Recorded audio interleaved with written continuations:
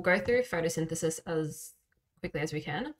So the idea we're thinking of here is we need to get an energy source for the plant. So we're using light energy and we're turning it into our glucose that our plant can use basically to produce ATP so that they can grow as well. It's really important. All the time I think I see this misconception that photosynthesis only in plants, cellular respiration only in animals. Cellular respiration is in plants as well. They need ATP, they need to grow. It's just that photosynthesis is only in plants. So don't kind of isolate the two completely. Okay, so it's happening in our chloroplasts. So these are found in plants as well. So specifically kind of in our like leafy cells. So our chloroplasts, we've got our two important structures. So the grana and the stroma. So the grana or a granum is made up of thylakoid discs. And this is where our chlorophyll sits. And that's really important in capturing the light energy. And that's why it's green. And so that is where we have our, think chlorophyll, green, our grana, light-dependent reaction. Stroma is our, just like liquid that floats around in here. Think of it as like the chloroplast version of the cytosol. And that is where our light-independent stage happens. Okay, so here's a bit of a better diagram. So we've got our light-dependent and we have our light-independent. This is a really nice, good overview of the process. So we'll talk about the steps, but basically your water comes in. We've got our light energy that's giving us the energy to produce this glucose essentially. The reason we want water is for the hydrogens. The plant couldn't care less about the oxygen. The oxygen gets sent out. These hydrogens come over into the light independent stage. And how they do it is they come over via the NADPH. Remember when we talked about coenzymes? So we've got like ATP, our NADPH, stuff like this. So importantly, remember the coenzyme is NADPH. In cellular respiration, you've got NADH, photosynthesis, P for photosynthesis, P, NADPH. So we need our hydrogen that's popped over here. Basically, the role of NADPH, our coenzymes, is just to cycle. Again, coenzymes, they act like enzymes a little bit. They're not like used up themselves. They're just little transport vesicles almost. And that's kind of what our ATP is used for as well. Photosynthesis, we don't have any net ATP production. We get some ATP from our light energy and we use it in order to produce our glucose. So it's just that cycle. So our carbon dioxide comes in the light independent stage and fuses with our hydrogen, and therefore you get glucose. So that's a really nice rough overview. To be a little bit more specific, again, so our water molecules, you can see, split our hydrogen and our oxygen. Oxygen is our waste product. Our hydrogen goes to the next stage via our NADPH. Our ATP is produced going into the next stage as well. This is in the grana. The light independent stage is in our stroma, so in this liquid. It's also known as the Calvin cycle. And so we use our ATP, we use our NADPH, they are all cycled. Our carbon dioxide comes in and we then produce our glucose. So you can see that oxygen is basically produced and released in the light dependent stage. It doesn't really have any purpose over here. Our carbon dioxide isn't involved in the light dependent stage at all. It only comes in here. So understand that. Rubisco is also an enzyme that we look at in particular that's involved with the Calvin cycle. And it's important in this idea of carbon fixation. So here are our inputs and our outputs. Quick Slido poll. So, which molecule is not involved in the light dependent stage? So I know that was a bit of a quick overview. Hopefully that makes sense. Again, just like for me, visually, it's really important to kind of let everything sink in. It does depend on the type of learner you are.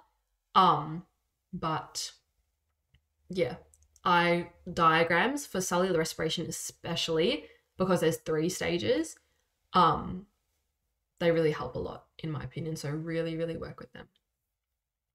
So light dependent, remember what happens in the light dependent.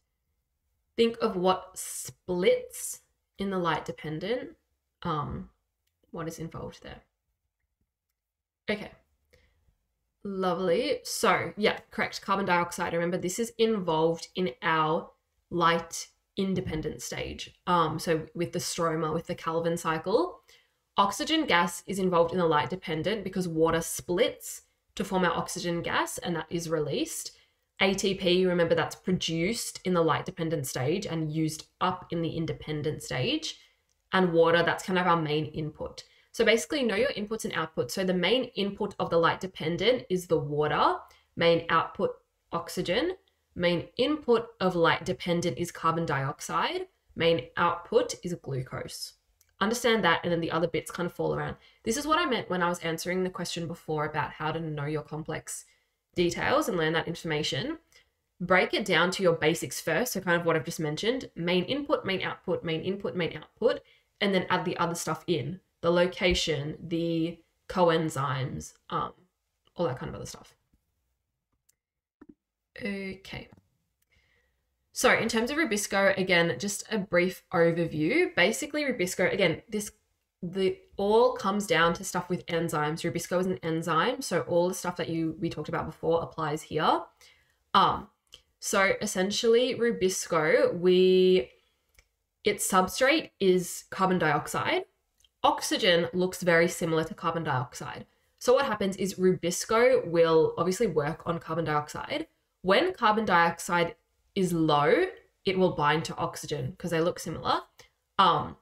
You don't want that. You want to avoid Rubisco binding to oxygen at all costs because, as you can see here, basically, yeah, everything kind of slows down and it wastes resources, it wastes energy.